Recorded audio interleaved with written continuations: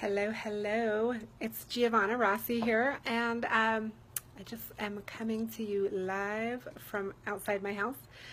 I wanted to talk to you very quickly about cultivating resilience. And as a side note, I'm going to Pat Benatar tonight, so might see some of you there. I'd love to see everyone's pictures from the show.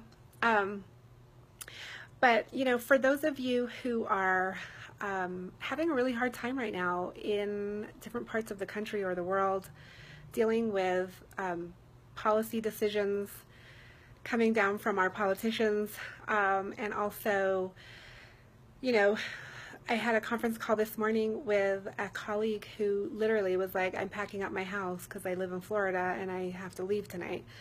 And so people are dealing with huge amounts of stress and pressure and different things, and so it's always good to keep perspective on our own lives.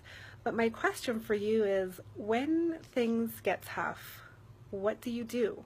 And I ask this question a lot on the Well Woman show. I ask my guests, you know, what do you do when you get knocked down? What do you do when there's a setback, when you feel like you've been winded, you know? I know for a lot of people, the decision that came down yesterday from the president's office felt like a huge punch in the stomach, really. And so what do we do when those kinds of things happen, and how can we cultivate resilience in our lives so that we're not thrown completely off when these things happen?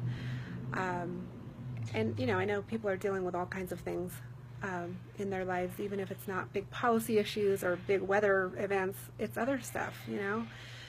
We're all dealing with all kinds of things, juggling all kinds of things in our lives. So I want you to think about what is it that you do to cultivate resilience in your life. And my guest on the show today, the show that was released today, is Chantal Pierrat, and she's the founder of Emerging Women. She is an amazing woman who talks about cultivating resilience, and she gives her 3 tips on what she does.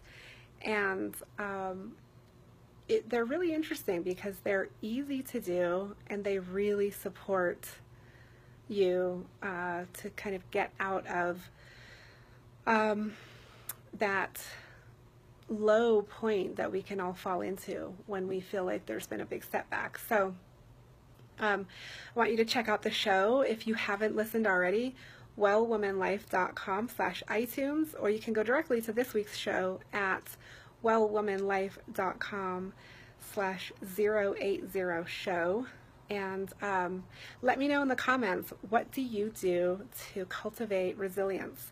What's like 1 or 2 things that what are your go-to things?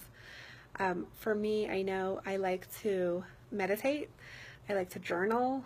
I'd love to hear what other people do. And I can't wait to rock out tonight. See you at Pat Benatar.